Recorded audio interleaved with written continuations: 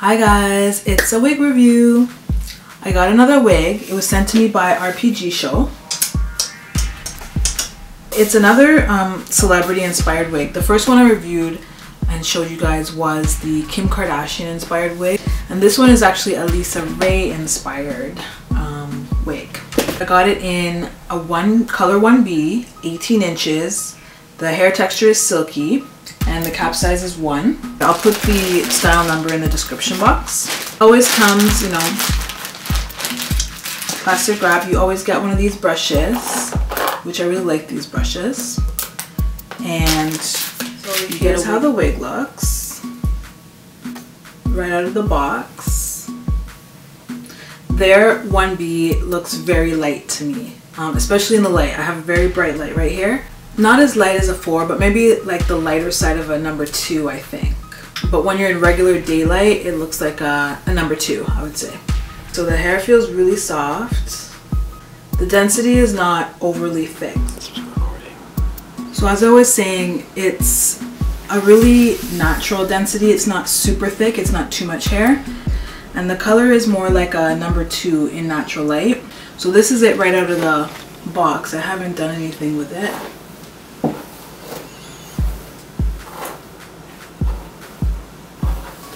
And this one, it's got the really long bang. So just one layer. The hair is super soft, I love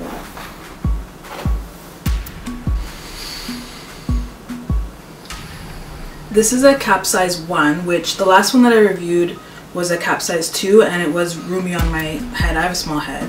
But if you have a lot of hair, I'd suggest the cap size 2. This one fits me perfect. So just a tip on that. So I'm just gonna go and put a little bit of curls in her, not a lot, just like to bump the ends, and then I'll come back and show you the final look. Okay, so I just barely put some curls in it, not a lot, just pretty much the bang area.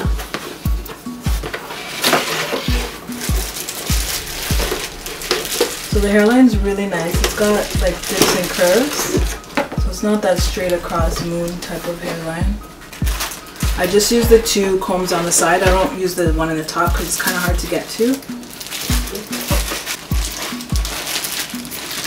So that's it.